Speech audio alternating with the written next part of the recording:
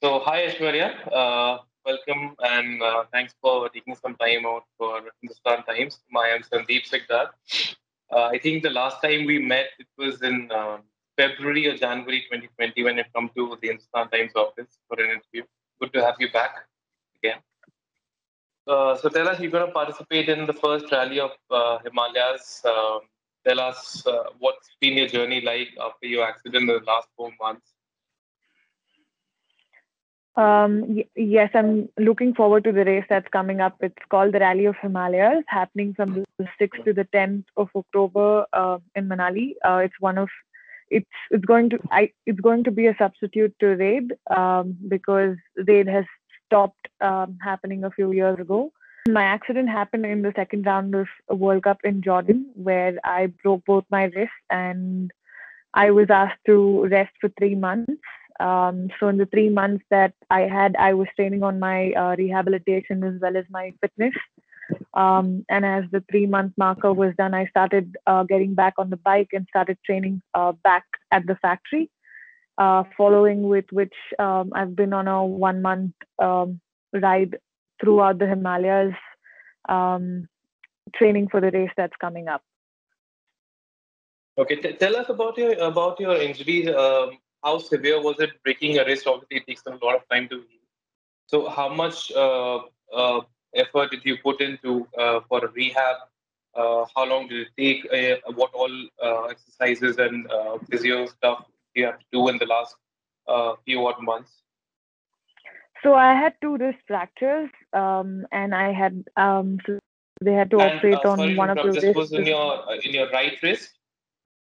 on both my hands. Both my wrists Okay, were all broken. right. Okay. So one they just put nails and it healed naturally, and the other one they had to put a plate for it to heal. So I had about three surgeries after the accident.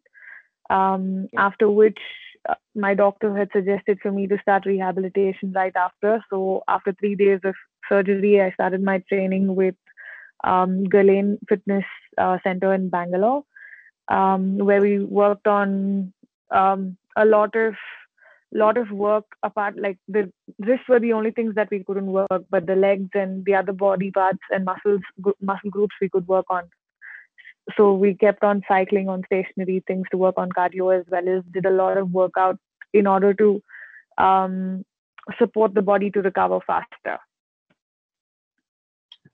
People in motorsport, especially, I mean, who are into two wheelers, Mhm. you guys go through a lot of accidents. But what kind of motivates you to, obviously, an accident can change the life of a person forever. So, guy, what kind of motivates you to come back on the bike again?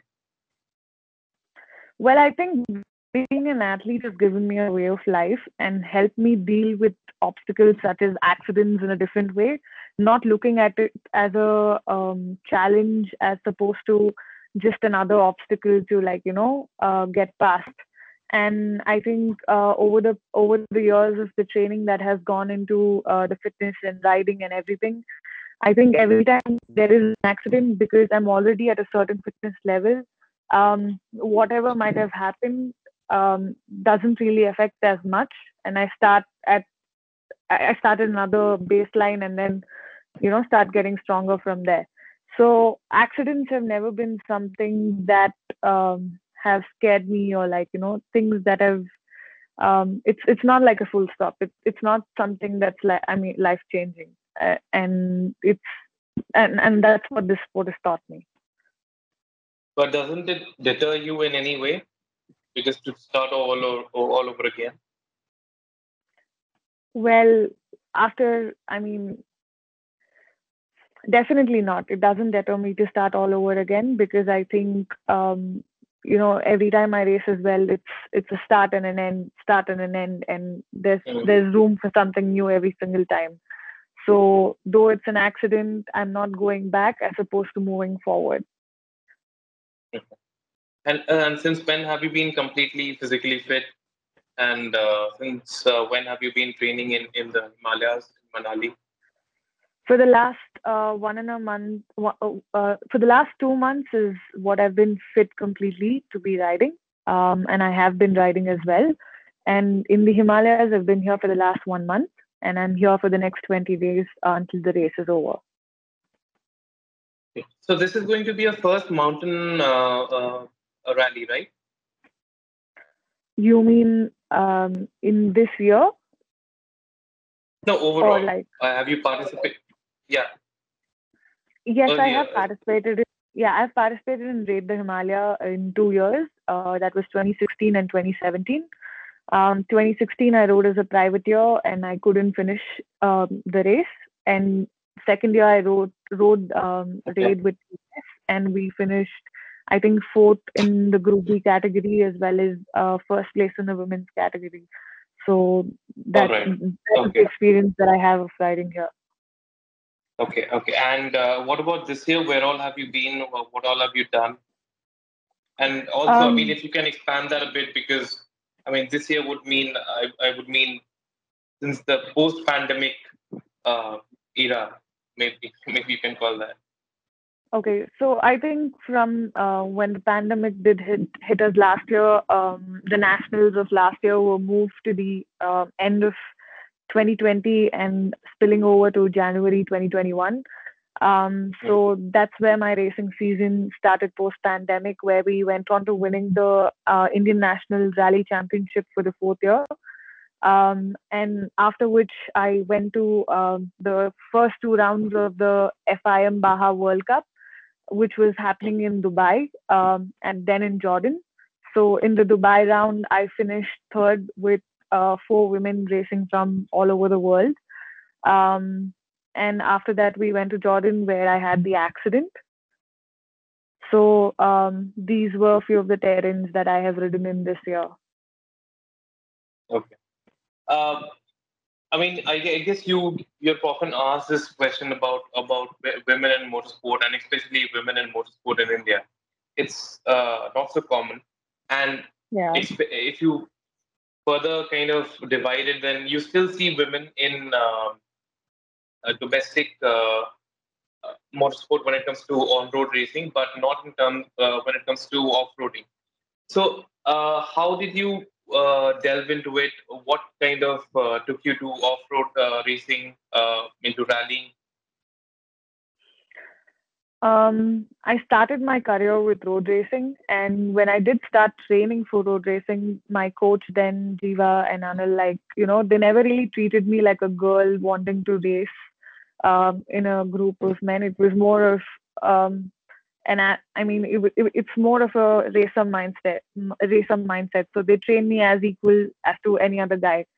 So the reason that so that was the base as to how I used to train. Mm, And when I did want to get into rally, I wanted to get in because I wanted to get better with road racing, because globally we do see this thing of how road racing athletes do go and do off roading to work on their braking, slides, and things like that. So that's how I got into rally initially. It was just something that I was trying to get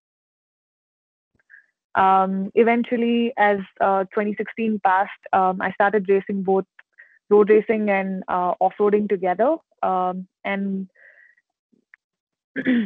most of the races in the cross-country rallies, especially, I was racing with the men's as well. So we made good positions racing with men. It was not just the women's category that we won; we also won with the men. But I mean, are people still surprised when you go to races and rallies that just being a woman and in motorsport, especially in rallying, are they surprised? Do they ask you, uh, you know, do they want to know about your past and how did you get into it? You're speaking about fellow racers, or are you speaking about No, I think just fellow racers society in would general? yeah, your colleagues will still know about you. I mean, you've been racing for a long time, but yeah, I mean, maybe outside your zone. I mean, yes, they're all very fascinated with what I do, and most of the people that I do meet are people who follow motorsports. So Mm. they do have like a basic idea of how things have been working, and they're very proud of what I do. And yeah, I mean, they do say that they've seen me grow from just wanting, just a person who used to ride a motorcycle to the progress of being a world champion, and being one of the TVS racers and aiming to Dakar. Like, they're very proud of how I have grown, for sure. No, but what I meant to ask was that are people surprised? Are they still surprised? Is probably the question. Yes, I think people still are, because this last 1 month ride that I've done, I've met a lot of common people, as to Mm. enthusiasts who ride motorcycles, and they don't really know what racing is. And when they did meet me, and we trained them, I trained them to ride off road through the entire AOG ride that we did for Leh Ladakh.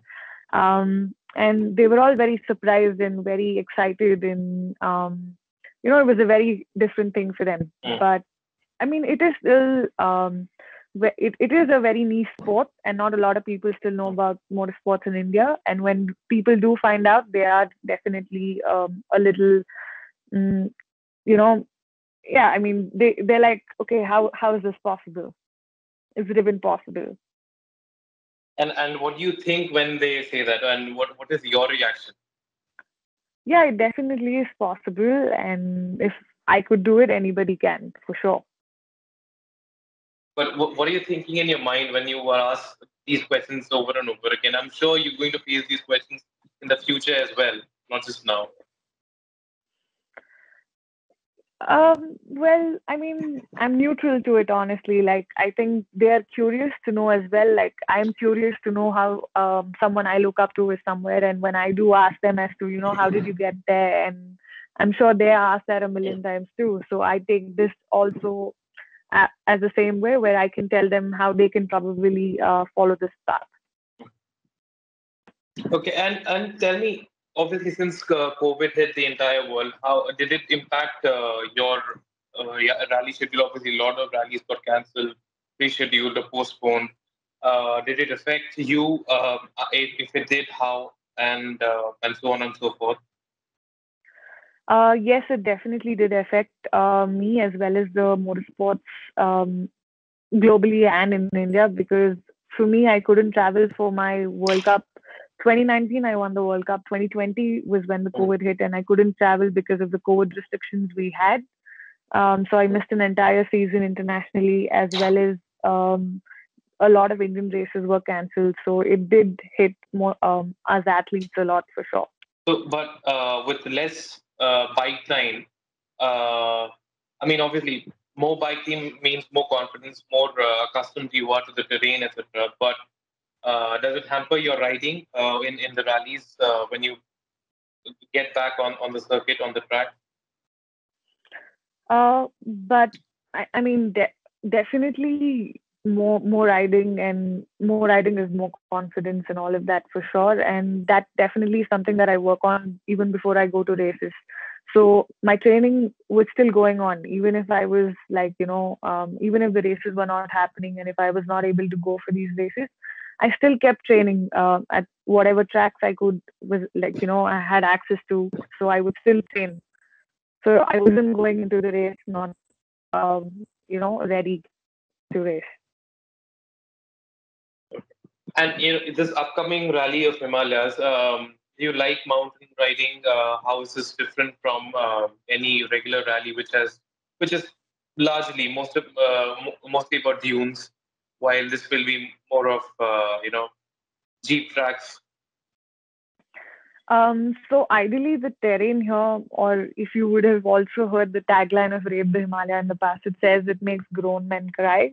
So the terrain is really, really bad, which means, Yeah. especially at the month that it's happening, I think it'll also start snowing this year. So few challenges would be the weather.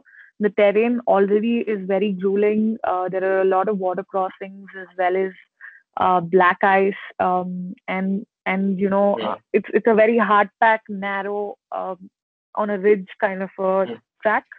Yeah. Um, So it has its own challenges, and I think it's very demanding for both the man and the machine.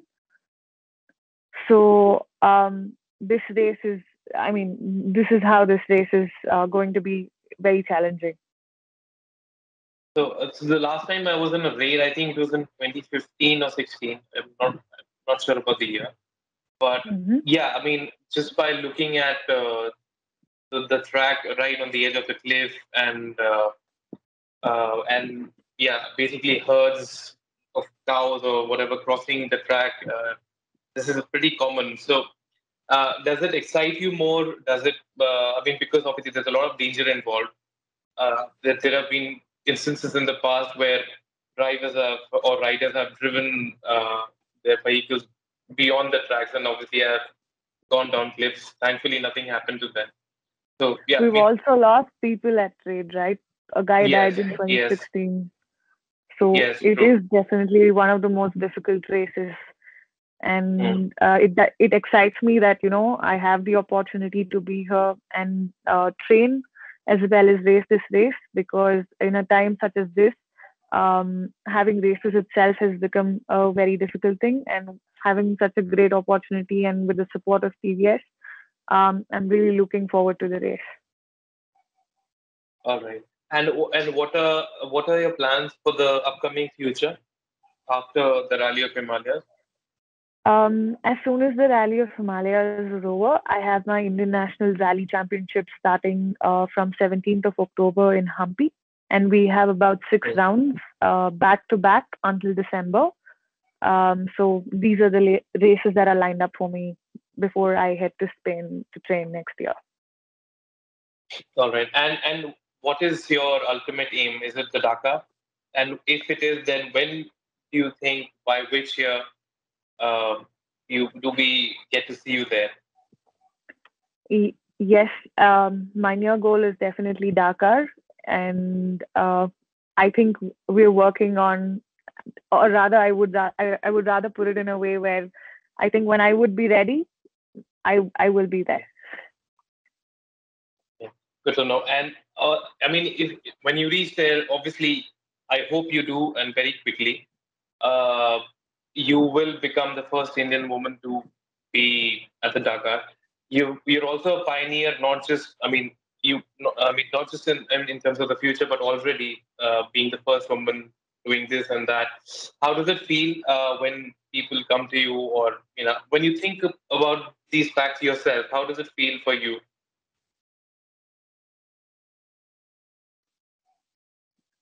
I'm definitely very happy and grateful as to where I have been able to reach. From all, like, I remember the times when people said motorsports is not something that could be looked at as a career or something that is sustainable even as a sport. To that, to what I'm able to do with my team is definitely something I'm proud of and grateful for. Now let's talk a little about when you're not riding a bike. What do you do? How do you like to spend your time, your off time? Do you like to, about your hobbies, etc.? I love hiking, cycling, running. So these are a few things that I indulge in when I'm not riding or when I'm not training. Active recovery, as well as I do have two pets at home, so I take them on hikes. We go on car drives, and I spend some time with family whenever I can. So these are the few things that I do when I'm not training or racing. And where do you go hiking? And do you have two dogs or two cats? Two dogs, two Indies Okay, rescues. I rescued them. okay, So okay. so they are my pets. We go to this forest called Avalali in Bangalore. It's in Yelahanka. Hmm. Hmm. So we go there, and it's a huge forest, gated forest. So we go on. I take my cycle and they run behind the cycle. So that's pretty much how we go out. Okay, nice. And are you also into rescuing dogs apart from the two that you have? Or I do whatever I can with whatever time I do have back home. So I do mm, a little bit of it whenever I can help in whatever ways. Okay. And who all do you have in your family? Are they also into the motorsport? And if were they into motorsport, which really kind of follow? Did you follow them in their footsteps that it led you to motorsports? Not at all. Like, I think everybody, even today in my family, does a 9 to 5 job. And I think I'm the only one in the family who's doing something offbeat. And it also did come to me because I failed in my 12th and I had a year to study as well as explore other opportunities. So that's pretty much how I found motorcycling. And I'm still the only person in the family who does something like off a 9 to 5 job. Okay. And what about your education? Till where have you studied? What have you done? So after my 12th, after I finished, cleared my 12th, I didn't really continue education because I had already started racing. But in the Mm-hmm. last 2 years, I enrolled myself back at Surana College. I'm doing BA in psychology, journalism, and literature with them at this point. Wow. I'm on my last year right now. So that's what Okay. I'm doing with my education. All right. And so will we also get to see you interview other important people like I am right now? Well, I want to be looking at doing sports psychology. Maybe that's what I'm Okay. looking at doing after this. But at this point, I'm just focusing on racing. This is something Okay. that I'm doing on the side. Okay. All right. So coming back on the track, a couple of questions. Your TVS colleague Harith finished I 20th in earlier this year in the Dakar. Did you have a word 20 with years. him? How was his How was his experience? And what all tips did you take from him, etc.? He's a very difficult person to catch, but then we do speak once in a while. He does. I mean, we do check on one another as to what's happening with training. I do ask him as to how I could train better. So I do get a few tips in terms of training, as well as how I could design my training in a different way. How I could look at road book and train with it differently. These are few conversations I've had, and I also wanted to train with him, but I believe he has less training in internationally. We help one another. We discuss and help one another with tips and tricks to get better. Okay, and do you look forward to come? I mean, who is your idol in the sport? Liaisons. All right. Her And do you follow on-road racing as well? And if yes, what? a little bit of F1 as well as MotoGP. These are two Okay. things that I do follow. Yes. And which driver or rider do you are you keen on watching, especially? I think MotoGP is Mark Marquez and Okay. Lewis Hamilton and Max Verstappen on the F1. Okay. Yeah, the championship has got pretty interesting now, especially after months. Yeah, and Daniel Ricciardo finally got his first podium, so it's nice. Yeah, yeah. First, yeah, win in for a McLaren. Yeah. So Yes, yeah. All right, Aishwarya, thank you. Thanks for taking a lot of time out. Uh, I hope to speak to you soon again. Yeah. yes, Thanks once again definitely. for speaking to Hindustan Times. Thank you, Sandeep.